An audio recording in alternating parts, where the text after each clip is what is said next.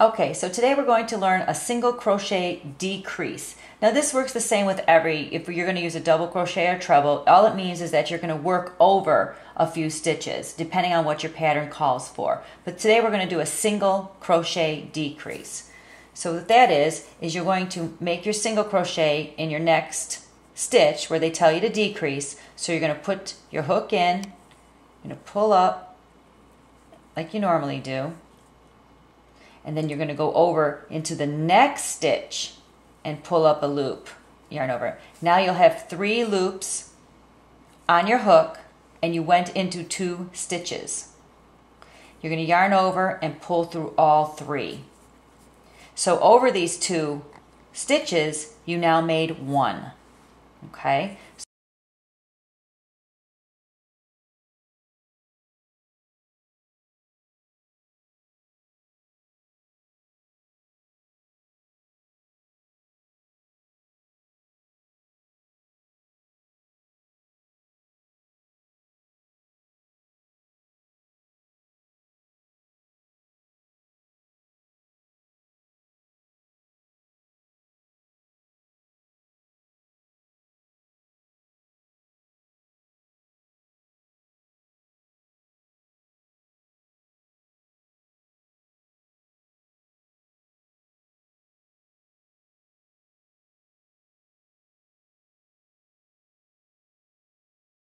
So let's do it again.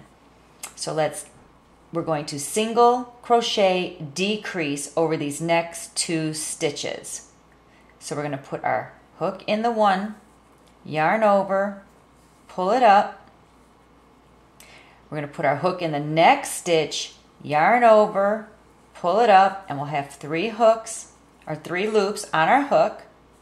Yarn over and pull through all 3 loops. And you see how I'm beginning to curl here a little bit? Let's do it again. So we're going to decrease over our next 2 stitches. And some patterns will call over 3 stitches. Okay, so as many as you do, you just never pull all the way through off your hook. So let's go over these next 2. So we're going to single crochet in this stitch, yarn over and pull it up.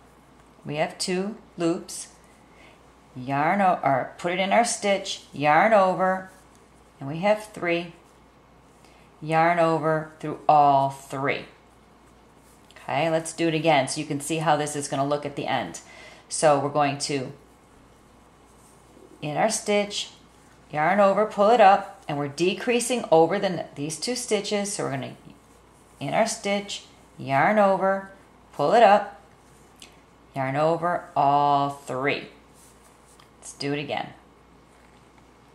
Into our stitch, yarn over, pull it up, into our stitch, yarn over, and pull it up for 3. This is a single crochet decrease. And see what's happening? It's starting to curl.